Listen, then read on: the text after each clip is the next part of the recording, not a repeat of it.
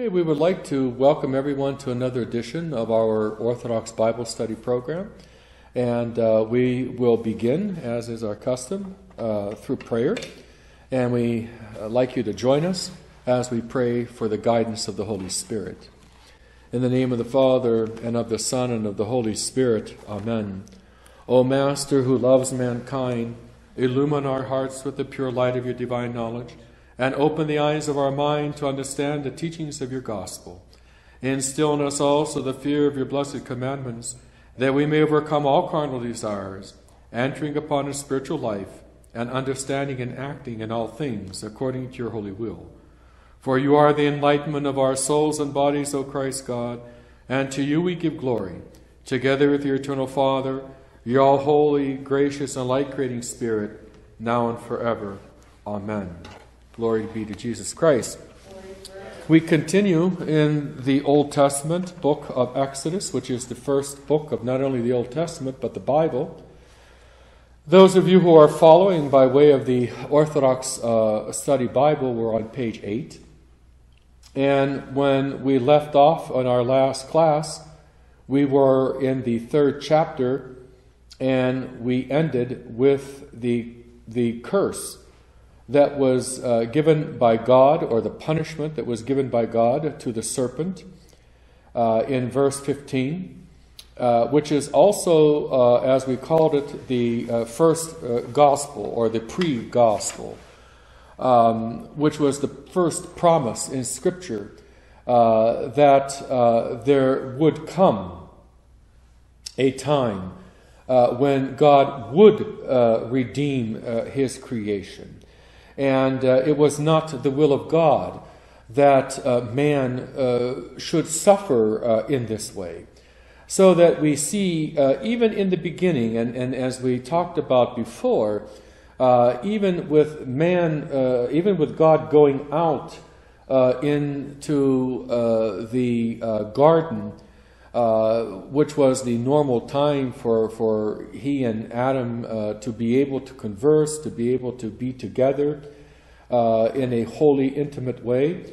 And of course, after the sin, Adam and Eve hide themselves, but still God goes out after them. And remember, we talked about the imagery of the prodigal son. The father not only went after the younger son, who was the prodigal, but even, if you remember from Luke's Gospel, even the older son, when he heard the music and was and found out what was happening, that this prodigal son came back and the father killed the fatted calf, well, he was angry and he refused to go in. And what happens? The father goes out to him. So therefore, God goes even to Adam and Eve, and even when he is asking where they are, in the original language, we understand it as an endearment, like a father with little children. Where are you? In fact, in some of the research that I did, I found one scholar who talked about this "where are you?" Understanding it from an ancient perspective. He very beautifully talked about not only the tenderness, but it was like, well, what are you guys up to? Or what's going on? What have you been doing today? A kind of like eagerly wanting to hear from you. It reminds me of when I was a little kid. Whenever I came home from school, came in the back door and, would take off my coat and put down my books, and my mother would have some kind of a treat, and she would have her cup of tea, and she would want me to tell her everything that happened during the day. And there was a joy about that, and I would tell her everything that happened, and she would sit there and we would talk, and then it was time to eat when Dad came home, and then, of course, the traditional cycle of homework, and then maybe a little bit of television if there was time, and then going back again, getting ready for the next day. So, how are you doing? What have you done during the day? This sharing This compassionate, kind sharing. So that you see, a lot of times people get a misunderstanding of the Old Testament, thinking that the God of the Old Testament was some kind of a different God than the God of the New Testament. It's not true. God is eternally the same. God doesn't evolve. He doesn't change. He is eternal. And he is filled with love. Like the fathers of the church, especially the Cappadocians, talk about God creating because of love, and creating out of love. And even the terminology of, well, everything that was created, he saw it and said it was good. There was a certain pride, if you will, and joy in the goodness of what was created, and a sharing in it. There's an intimacy, and this is throughout the Old Testament Scripture. And I hope that I'll be able to point that to you, even in the most darkest hours. Still, the compassionate, merciful God is there, despite the sinfulness of mankind, working with them in order to bring about the salvation. And this 3:15 is a future promise of, as we will understand it in Orthodoxy, as the future incarnation, in which God would take on flesh and would dwell among us, teach us the truth, and recreate, if you will, or restore and recreate his creation in the original, bringing it back to what it was originally intended to be. That was the work of Christ. That's what we call salvation. And we see the beginnings of this. As we go further in chapter 3, verse 16, now he, after the culprit is dealt with, now he is going to address the woman who was the first to partake of the fruit. And it says, and we're quoting here, the woman said, he said to the woman, he said, I will greatly multiply your pain and your groaning, and in pain you shall bring forth children. Your recourse will be to your husband, and he shall rule over you. So now we see another effect of the fall of mankind. Before, in the garden, Adam and Eve were equal. They were bone of bone, flesh of flesh. Remember, we talked about that the last class. And there was inequality, and there was an equality of love and joy and companionship in this state of marriage. We talked about that also. Well, now that has been distorted. So that now what is happening is that there is a superiority that is being given. That you will not only have to suffer this pain in childbearing, which was intended to be joyful and pleasant without any kind of agitation or any type of pain and discomfort. And as a result, you will be subjected to your husband.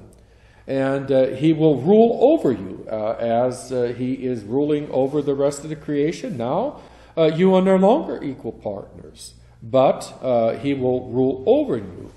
Now, he turns to Adam, the first man. Then to Adam, he, that is God, said, because you heeded the voice of your wife, and ate from the one tree of which I commanded you, saying, you shall not eat from it. Cursed is the ground in your labors. In toil you shall eat from it all the days of your life.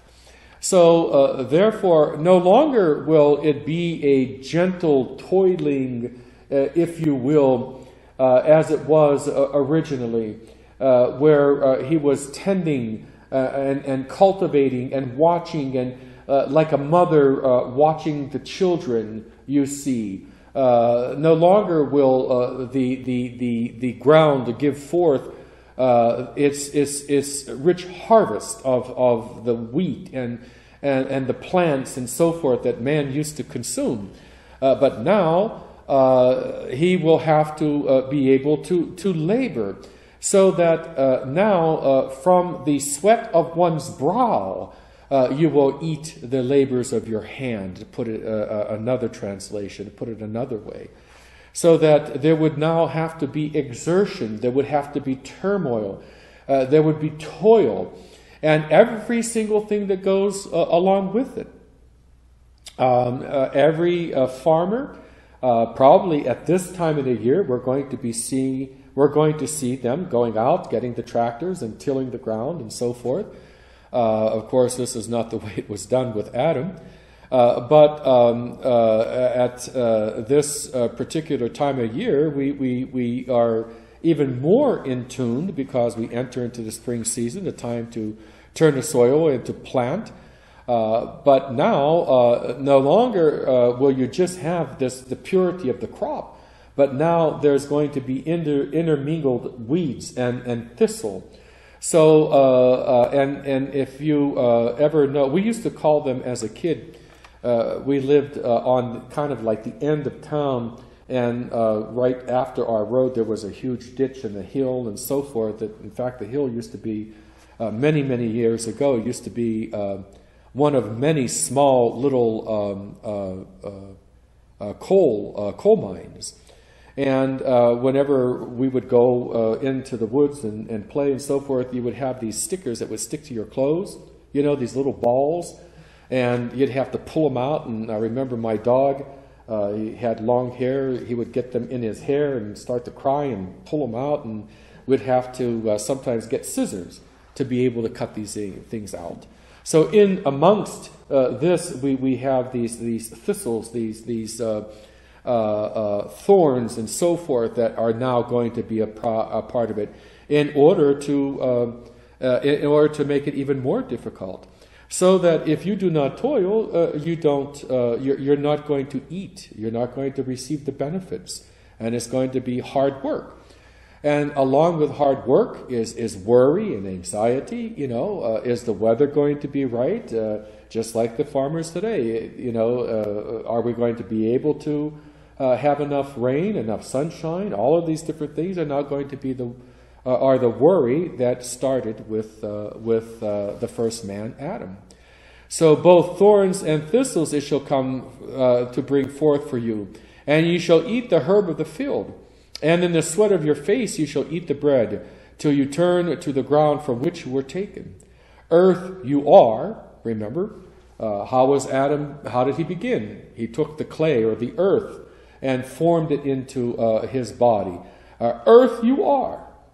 That's all that you are. If it were not for the breath of God, you would be nothing. And that includes all of us. And it is a good sobriety that the church calls us to in the Lenten season, especially as we worship during the pre-sanctified liturgies. We're going to hear these type of this terminology and this imagery over and over again. The need to till the earth, and earth we are nothing, and we're going to return to that same earth, as God said, the day that you eat of the fruit of this tree, you shall die.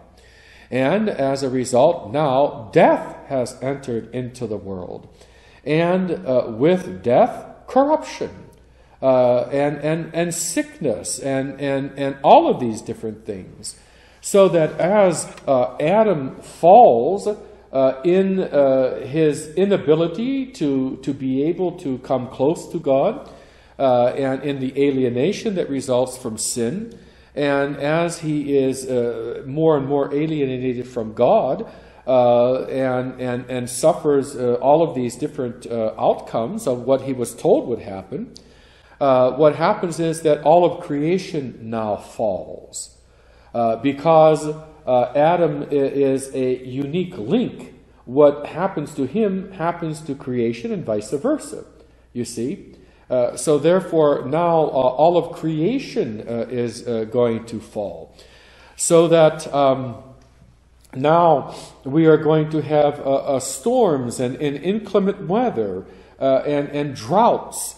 And it also means the turbulence of the sea and flooding and all of these different things that are a result of nature, lightning, thunder. All of these things are now entering into this picture that happens as a result of the fall of mankind. So therefore, Adam is reminded that he is dust, he is earth, and to that same earth you shall return. Your body shall turn back into ashes. You will inherit now corruption and death itself. And this now becomes a reality. So Adam called his wife name Life, because she was the mother of all living. This mother of life, Zoe.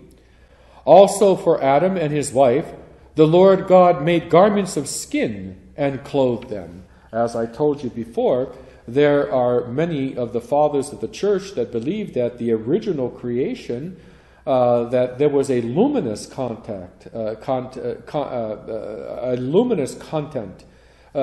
Adam and Eve. And the skin of which they are speaking, the sacred author is speaking about, is the actual skin that we have on our body to be able to clothe us, to be able, so that we're able to see that even in this fallen state, the good Father, that God cares for his children. He makes garments of skin in order to protect them now from the elements, because now you're going to have extreme hot and extreme cold, you see, because the world has fallen. The cosmos has fallen. So therefore we see in this making of the garment of skin another way of God caring for Adam and also for Eve, a sign of tenderness and concern. Then the Lord God said, "Behold, the man has become like one of us, to know good and evil." We see this as a kind of a mockery. So now you think you know everything, you see. Now you're going to find just how much you don't know. So he uses this type of terminology. "Behold, man has become like one of us, to know good and evil. Now, lest he put out his hand and take also from the tree of life, and eat and live forever. Therefore the Lord God sent him out of the garden of pleasure to cultivate the ground from which he was taken. So he cast out Adam and made him dwell opposite the garden of pleasure. He then stationed the cherubim and the fiery sword which turns every way to guard the way to the tree of life." Okay? In fact, in the Vesper service that we had just completed here at St. Nicholas, we heard in the Stichiri the reference made to this, right? That now, because tomorrow is the veneration of the Holy Cross, in preparation of that, now the Holy Mother Church tells us that now, because of the cross, and because of what was done on the cross, now the flame is extinguished, okay? Even through the blood of Christ. And now, instead of having the cherub with the fiery sword, the sword goes out, if you will, and now the cherub disappears. And instead of preventing Adam and Eve to return into the garden, and that's what we mean by the turning of each direction, now, because of the cross and all the effect of the cross and the grace of the cross, in fact, even if you listen closely to the terms that are used in defining the cross now takes on like a living entity, doesn't it? It's not just some kind of a barren object, but now becomes a life-giving force. Now, I'm not trying to say that, it's a living being, but because of the grace and the death and passion of Christ and his death upon it, now it is a means by which grace is dispensed, so that the church speaks of the cross as an entity now. So we see the magnificence of the cross, and that's why we fall down and adore it. So that man would not be able to further destroy what God has prepared, his ability to be able to partake of the tree, then he casts him out of the garden, and now sets the cherubim with the flaming sword so that no one can enter. And what happens is, as we read in the Hymns of Paradise by Ephraim the Syrian, now that tree disappears into the ground, and it reemerges as the cross on Golgotha, you see. And instead of being this fluffy, big, robust, leaf-filled, fruitful tree, we see the ugliness of the tree of the cross. And so that the will of God and the means for salvation will not be corrupted, now man is cast outside of that particular garden. So with this, we have an ending of what we call the narratives of creation. And one more thing that I had wanted to discuss with you is the difference in our understanding of the fall in regards to the Western Church and what we believe as Orthodox Christians. The main differentiation of theology is such that in the Western Church, with the later writing of some Western fathers, what happens is their concept of the fall changes. In the Western Church, when Adam fell, he fell completely into a depravity, like an animalistic type of existence.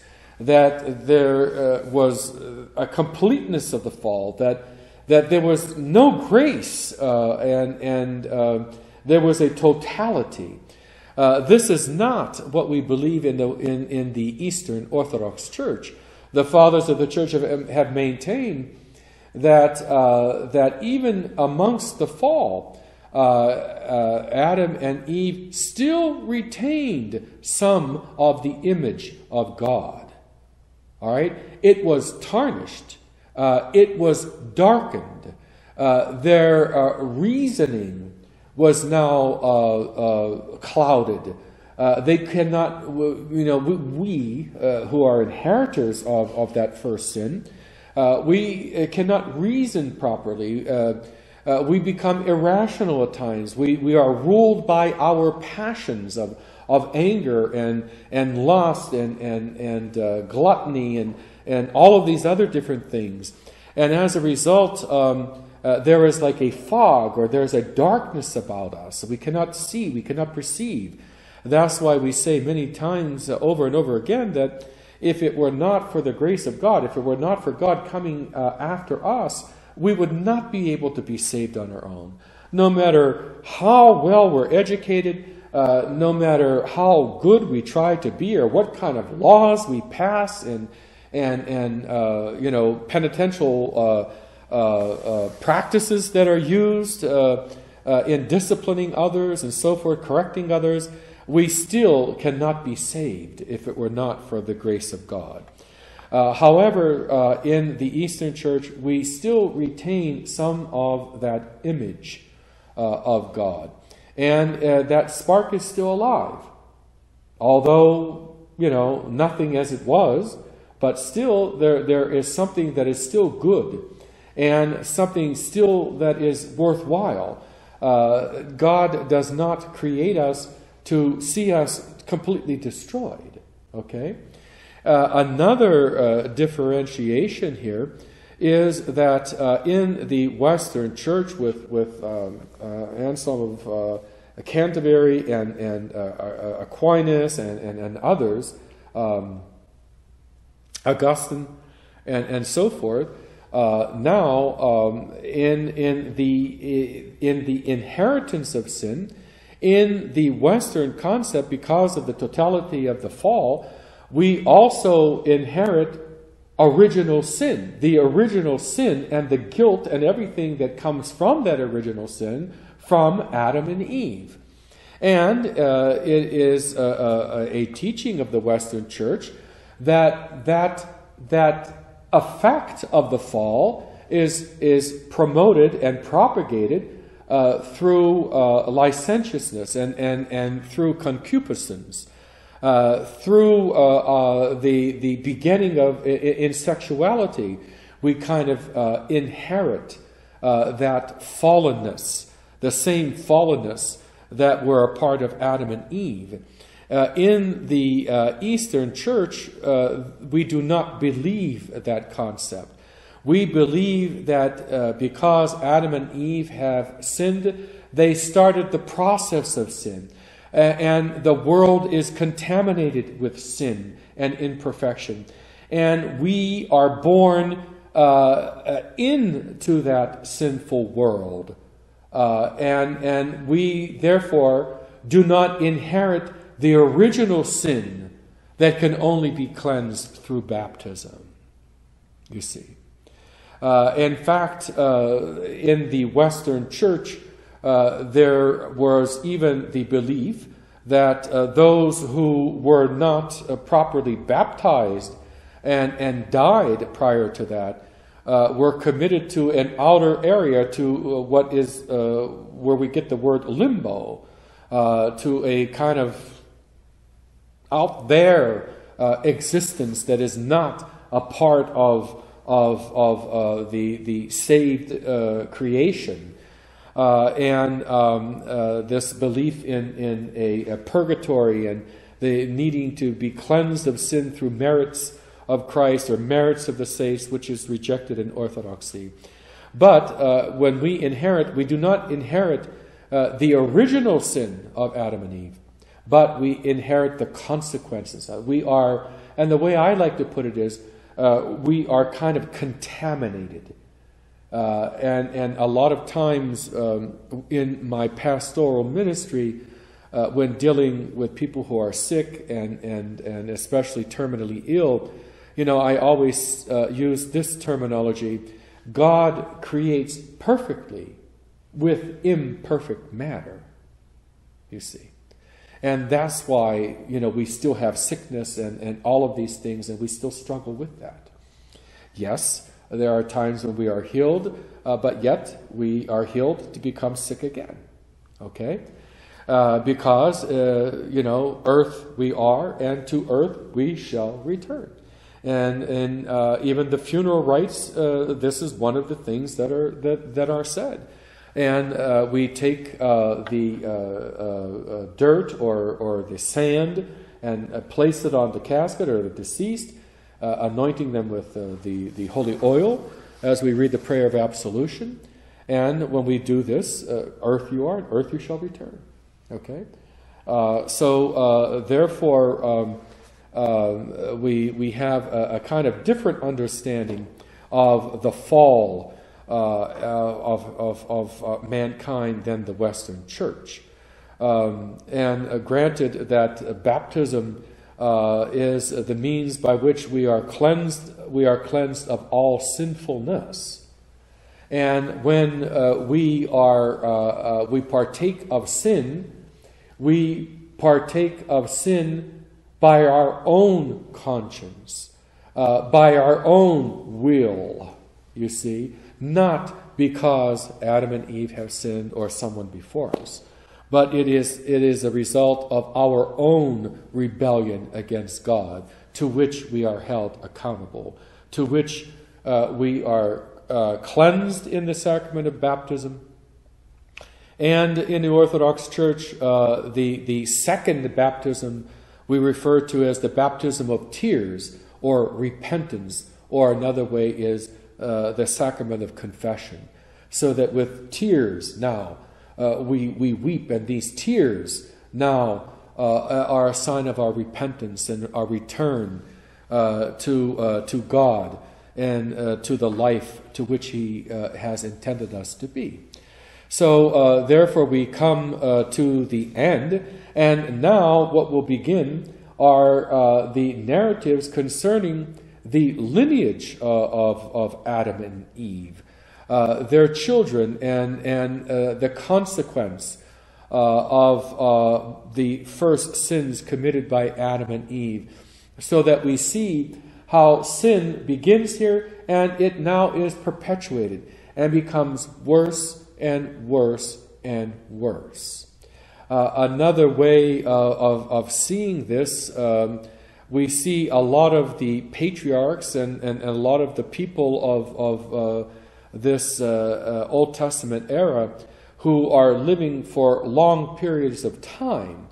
And then we will see that that time span will decrease, and we'll talk a little bit more about that, so that man, in his sinfulness, so that there is no more opportune time to sin more, these years are lessened, and we'll talk a little bit about that a little later on. So therefore, come with me, and let's go into the 4th chapter. In our Bible is subtitled Cain Kills Abel, or I remember as a kid my mother teaching me Cain slew Abel. That's how I remember who killed who. Now in chapter 4, verse 1. Now Adam knew Eve, his wife. Okay, we see the reference to wife. And now we see, as a result of fallenness, the need for reproduction with a sexuality and an expression of that sexuality. And we see here that is done, it's still in the context of this marriage, because she is referred to as wife.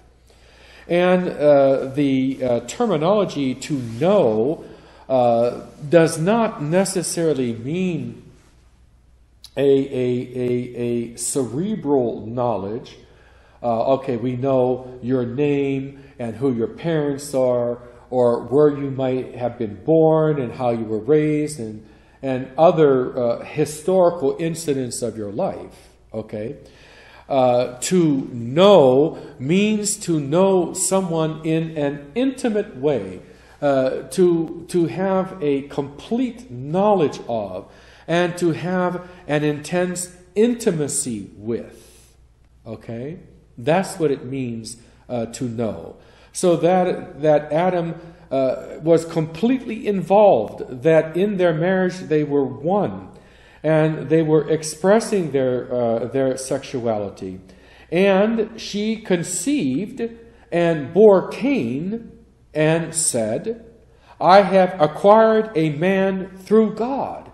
Now this is the first time in which now there is no uniqueness of the creation like Adam and Eve, where God takes the clay or the earth and forms it and breathes into the nostrils the breath of life. Now what happens is that God becomes an actual agent in the begetting or the continuation of life, human life. And I also want, and I think it'd be proper to also clarify here, that this, to put it in a more modern terminology, we now enter into a relationship with God because of the highness of our calling of being co-creators. Okay? And as a result, there is to be a, how would you say, there is to be a propriety. There's a proper way of reproducing other human beings within this context of which Adam and Eve conceives Cain and gives birth to Cain. And he is now one who is unique, because now, for the first time, it is God who is the agent that enters in to bring this about. Human beings, when they are born, they are not simply biological entities of a proportion of the male and a portion of the female that come together and fertilize and all these. It's not just that. And we have to also be able to see within this short phrase that life begins at that conception. Okay? Cain is already a being. She gives birth to already existing life. You see what I mean? Okay? People here are shaking their head. I hope you are back at home. And if not, then if you write to me and want me to explain further, I will. So that now we are co-creators with God, and this is a very serious thing to be able to act within this capacity. We are not called upon to be like the animals that reproduce just according to their own desire. Okay? This is a part of the image of God that is in us, that we are co-creating with God. We are taking part, that now Eve, by giving birth to Cain, she actually becomes the agent of life. You see? That's why Adam is able to refer to her as such. And she says, I have now acquired a man through God. Then she bore again, this time, his brother Abel. Okay? Now, Abel was a shepherd of sheep, but Cain was a tiller of the ground. Okay? The difference being Abel being Abel being one who took care of the flock, who represents this nomadic type of life, is now portrayed in the person of Abel. He is a shepherd. In fact, if we are able to see in a lot of icons of the resurrection, in fact, here in our church we have it depicted, a large one depicted on one of our walls of the church. And in the background, we see on one of the side of Christ someone holding a staff, a shepherd's staff. This is Cain, okay? Because he was a shepherd. And of course, later on in history, this imagery of shepherd is going to take on a whole different dimension, and we'll talk about that as we progress much, much further ahead. But Cain, on the other hand, was a tiller of the ground. Now, in the process of time, Cain brought a sacrifice to the Lord from the fruits of the ground. Okay? And Abel also brought a sacrifice from the firstborn of his flock and of their fat. Now, Cain, being a tiller of the ground, brings a gift to God, only that which he has produced. Okay? However, Abel brings a sacrifice also to God, and it's important to know that both Cain and Abel are able to enter into a worshipful relationship with God. Okay? In fact, I would dare say that I'm sure that Adam and Eve probably spoke to them about what paradise was like. And their experiences in paradise with God. So, therefore, they bring to him a sacrifice, an offering of something that was of theirs. Okay? And Abel, by bringing the firstborn of the flock, as well as the fat, we see here a deeper image of this sacrifice, in that it is the firstborn, And the firstborn is always the most special, okay? It is always the one that is the most cherished, you know? And the offering of the fat is also to be understood as being the richness. The offering of the fat, or the burning of the fat, was considered to be a rich offering. Okay? Something that was highly pleasing. Something that was very, very special. Okay? It was the finest thing that he had, that he gave to God. While Cain just simply gave whatever he had. Okay? Let's go on a little bit further. The Lord respected Abel and his offering, but he did not respect Cain and his sacrifices. So Cain was extremely sorrowful, and his countenance fell. Now, we might be able to ask, well, what is happening here? What is happening is this. God finds the sacrifice of Abel to be acceptable because, as the fathers of the church teach us, that came from his heart. It required effort. It was the finest thing that he could give. You see? And it is offered to him with great joy and like a sense of thanksgiving. While Cain just simply grabs whatever he chooses. It's just like, I remember in my first parish, it was in Freehold, New Jersey, and when I would go by, I remember going by one time, Freehold, going up Route 9, this is going back 40 years, and I was going to Perth Amboy, and right before, I can't think of some of the cities, but before Elizabeth and Linden, there was a huge, huge cemetery on the right-hand side.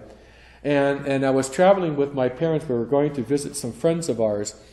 And we went by this huge cemetery.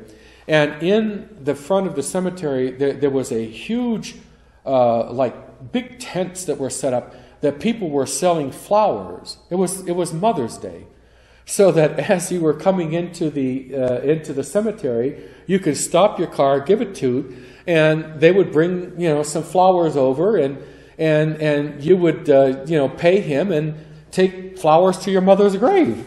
And I always thought that it was hysterical, because I'm thinking to myself, my God, if that's as little as you can think about your mother, to wait to the cemetery to buy flowers, I mean, how sad is that? If it were me, I would say, keep your flowers. If that's all, you think of me, it's an insult. Okay? So, in this same type of thing, here, the sacrifice of Abel was thought out. It had to be properly prepared. It was laborious. It was the best that could be offered. While Cain, on the other hand, took whatever he can, probably just pulled it right out of the ground, and here, this is yours. It reminds me of that commercial on television where there's the boxer who comes to the door, and one time he brings the flower, and it's just like pulled out of the garden. It has the roots, and it's all dirty and everything like that. He has no appreciation of the beauty of the flower and what he's done. So it's the same type of thing here, where the heart of Abel, that is what makes it the sacrifice so accepting to God, and not so accepting. And as a result, an important thing happens here. It says that Cain was extremely sorrowful, and his countenance fell. Now, St. Paul, in his letter to the Romans, he talks about godly sorrow. And in fact, I gave a sermon here not too many weeks ago about that. There's a difference between sorrow and godly sorrow. plain human sorrow, a part of our fallenness, is we may regret something that we have done, but it doesn't bring us to change. It does nothing but lead us into more and more discouragement. And godly sorrow is when we take that sorrow that we experience from being rejected by God or from our sinfulness and work on it in our repentance to become better. Okay? The sorrow of which Cain is exhibiting here is a self-pity sorrow. And sometimes, there are times when I am called to go to either a county or a state prison or a federal prison to visit someone. And, a lot of times I will ask the question, are you sorry because you got caught? Or are you sorry because you realize that you have to change, that you did something awful that needs to change, you need to repent of? You have to become different. See? Okay? You see what I mean? Okay? So this causes him to be very sorrowful. Thus, now listen what happens. God doesn't say, "Oh, too bad, you little brat, get away from me," or whatever. No. God is still compassionate. Thus God said, he's talking to Cain, "What have you done?" I beg your pardon. Why are you sorrowful? Then God said to Cain, I'm sorry, I lost my place.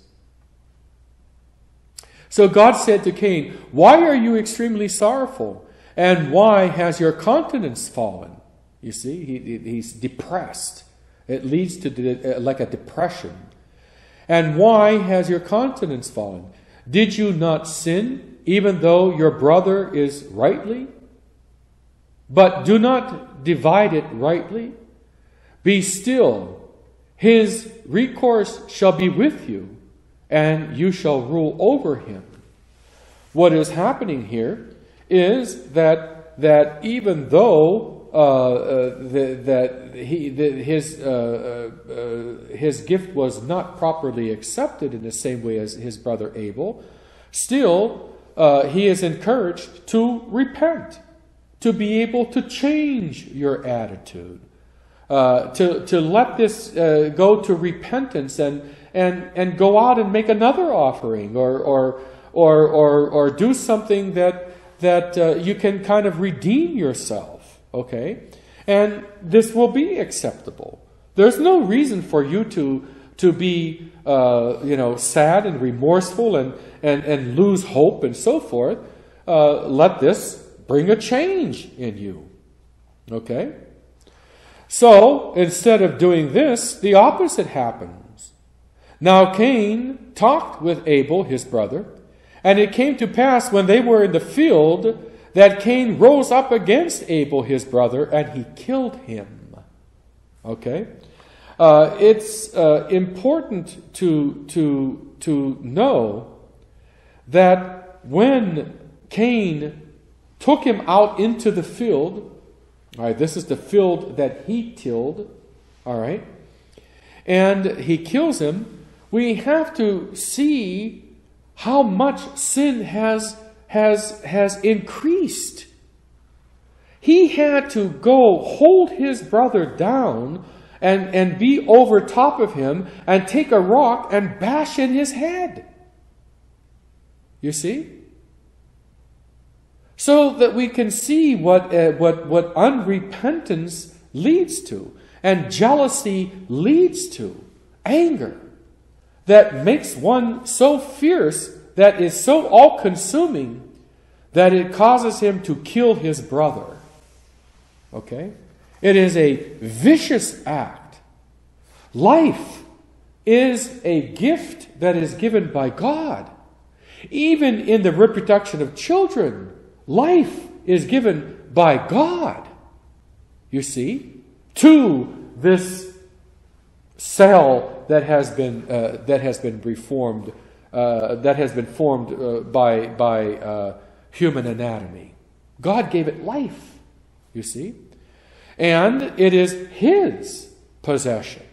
He is the one that rules over life and death, for that matter. So therefore, this is a malicious act against God Himself and His brother. His brother who is just like Him. The same tissues, the same blood flows through their veins. Okay?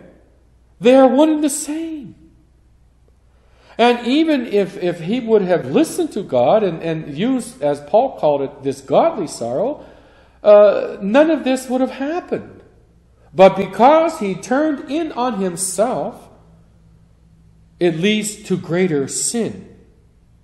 And he kills his brother. Then God said to Cain, "Where is your brother?" And he replied, "I do not know. Am I my brother's keeper?" There's a bit of sarcasm and arrogance. You see how this is even growing, this sinfulness? How dare he speak to God in this way? How do I know? He knows very well what he has done. He's cognizant of it. Am I my brother's keeper? Am I responsible for my brother? Let him take care of himself. You see? Again, we have, because of sin, the lack of appreciation for community. You see? Now, we are all individuals. We're not family. Let him fare for himself. I'm not responsible. We are now Cain is completely self-centered at the expense of the death of his brother. You see? We dig that sinful trench even deeper, don't we? Okay? Thus, God then says to him, "What have you done?" Okay? This is a note of sobriety. What have you done? The voice of your brother's blood cries out to me from the ground. Blood is believed to be the source of life. That blood, through bashing in his head, seeps into the ground, so that now even the ground itself cries out to God. Okay? So now you are cursed from the earth, which has opened its mouth to receive your brother's blood from your hand. You see? It reminds me of the Shakespeare's Hamlet, out damn spot. You know, no matter how we clean our hands, we can't get rid of the blood. He always sees it. Okay? And now you are cursed from the earth, which has opened his mouth to receive your blood, your brother's blood from your hand. And when you till the ground, it shall no longer yield its strength to you. You will be groaning and trembling on the earth. Okay? You see a further intensity of that alienation and its effect. Not only the sweat of one's brow, but now groaning and exerting to the point of exhaustion. Then Cain said to the Lord, "My guilt is too great to be forgiven. Surely you have driven me out this day from the face of the ground. I shall be hunted from your face. I shall be hidden from your face. I shall be groaning and trembling upon the earth. Then it will happen, if anyone finds me, he will kill me." Okay? So that now the hideousness of what he has done is now a part of him and can be seen. Okay? The evil has infected all aspects of him, his sinfulness. So that now he fears that if anyone sees him, they will kill him, because they will see how he has changed. sin changes us from the inside out, drives us to violence, causes us to lose the beauty of the soul of which we possess. You see? Okay? So then the Lord said to him, another act of compassion, not so. Whoever kills Cain, vengeance shall be taken on him sevenfold. Thus the Lord set a sign on Cain, lest anyone finding him should kill him. An act of mercy. An act of compassion. Okay? Then Cain went out from the presence of the Lord and dwelt in the land of Nod, opposite Eden. He is further cast away. Just like the prodigal son goes to a far country. Okay? He is now cast away even further.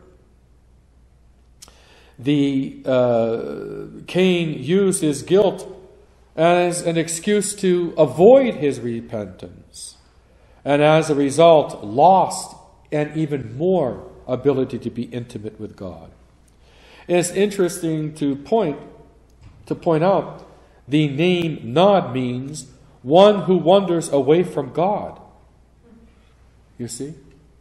To that distant land, if you will, where we are further and further away from God.